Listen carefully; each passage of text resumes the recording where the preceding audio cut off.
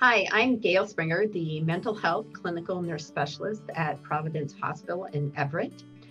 And we were recipients of a grant to provide music therapy for some of our patients here in the hospital who had primary mental health issues or concerns. So we were very fortunate to have Amy virtually come to our unit.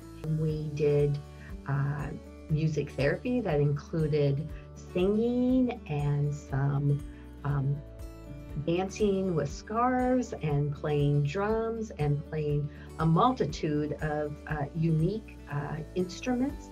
Even though it was done virtually, I think that people really appreciated it. So I think that it would be a very much a benefit to people.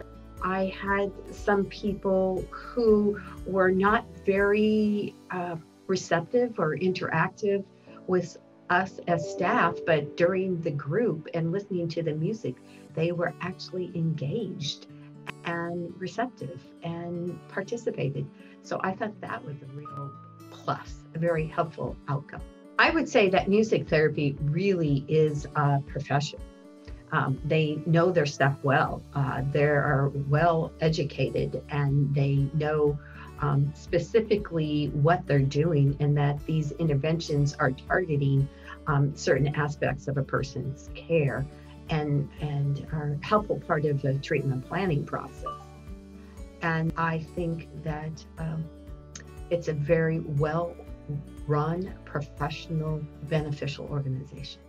Very grateful for them.